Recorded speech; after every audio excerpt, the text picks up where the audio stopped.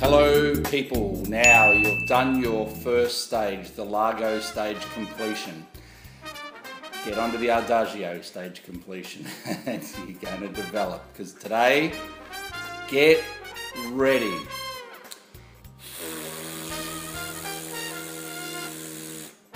The irony, lip buzzing for range extension. When I was taught, groove, instant tight, instant push. That's how to play. This whole course is based on what I've learned, the frustrations that I've had, and my love of sharing and helping people. I get more joy seeing someone get results, whether they're a beginner or a pro who goes, bing, I've got it. I played Maiden Voyage with Herbie Hancock with an orchestra here in Brisbane. I've travelled the world playing. It's not about what I've done as a player.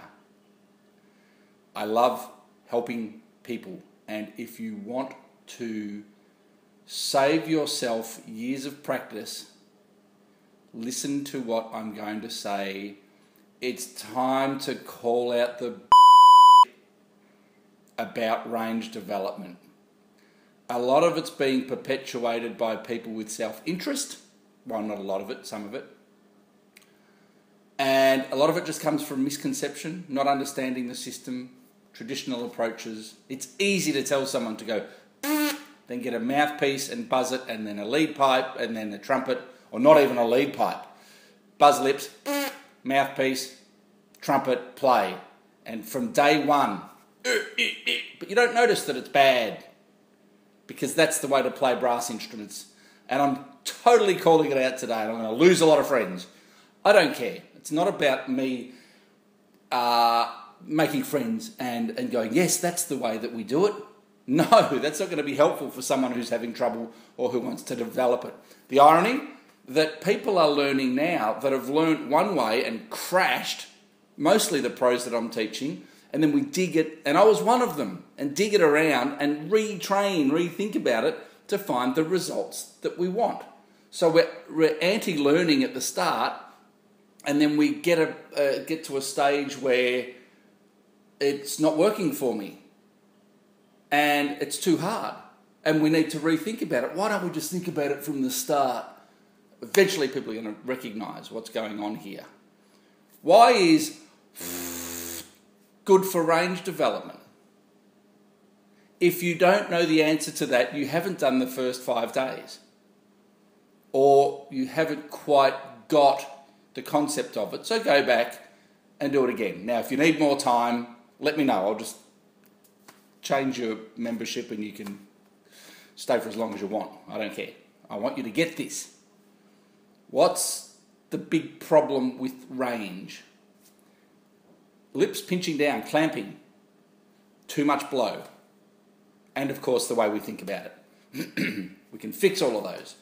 And ironically, is the way that we're going to start developing your range. Why? Because to get... Check it out. This is passive, so I've taken a breath in and I'm relaxing.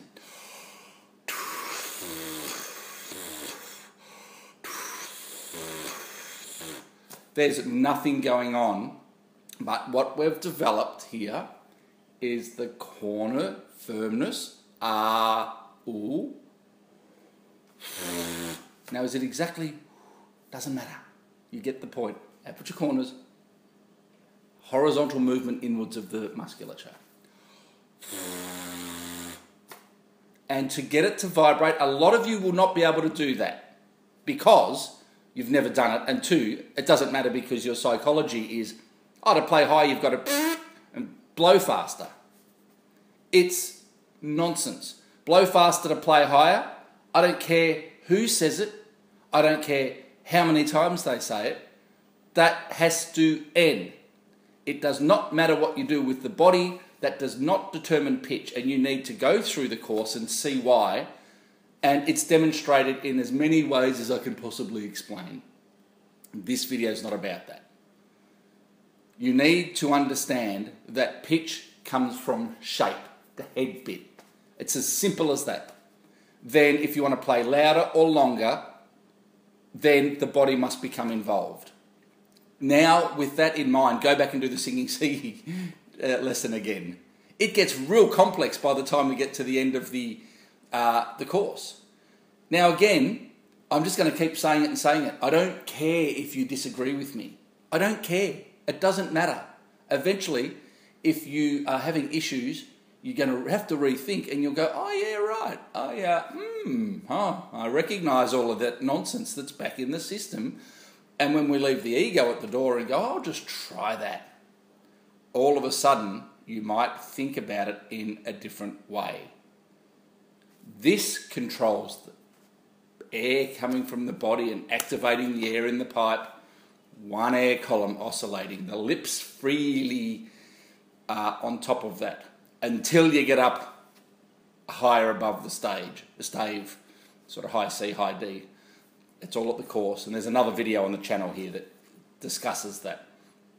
So, work on, walk around,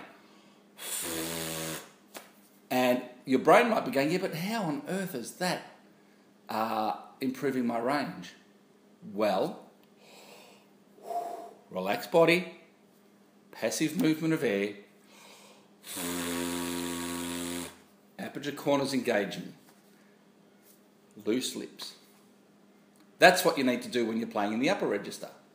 And if all of a sudden at any stage when you start developing your range, you notice that body's concert halt turns into that, which is the big thing, push and pinch so you feel the back up. You'll feel the tightness. If you shut your eyes, take a nice breath, relax. You can play like that. You don't have to believe me.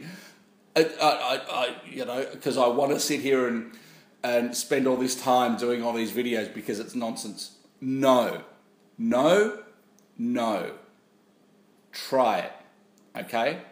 If you really want to make changes to your playing and you want to develop a range that you've never had, you want to get over the barriers that you've got, break through the ceilings, get rid of frustration, play easily, there are people around that do it, and I've developed it. So I'm a bit of an example. Yep, I was playing professionally, but I was killing myself. I remember being on TV gigs, sitting in theatre pits, doing big Latin gigs or whatever, going, I'm killing myself and I hate it. Now I play way easier than I've ever played, right? And I'm gigging less. I've moved up here to spend time on the course. I'm not interested in the gigs that I've done. I'm not interested in going out and proving what I can play like or what I can't play like. There's always better players out there. There's amazing players. That's not what I was put on this earth to do. I can help you save a lot of years and enjoy your playing a bit more and break through a barrier. And it's up to you whether you are ready for that yet. You'll be ready one day. And this is my big thing, again, back to the irony of people sort of learning the bad way and then learning the right way 20 years later. And I'm doing a video very shortly on the school band marching bands, especially in the States. It kills me. It kills them. We're not really looking after the best interest of our students.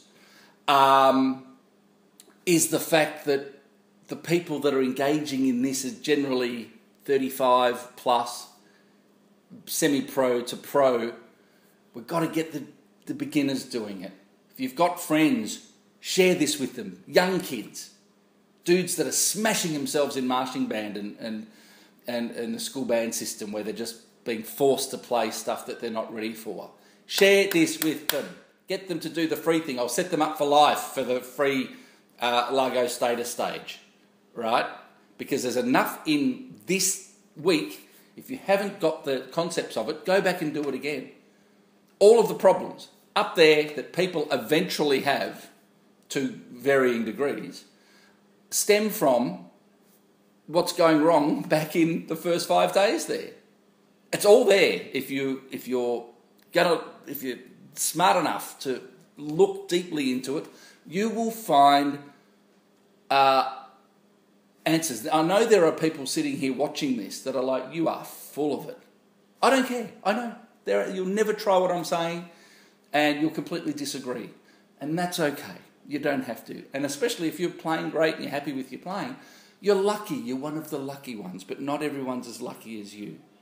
But if you're a teacher, I would implore you to learn this stuff so when the old lip buzz, mouthpiece, buzz, trumpet doesn't work for a student, you see them having all kinds of trouble, puffing cheeks, closing in the throat, sounding like a beginner, don't let them sound like a beginner.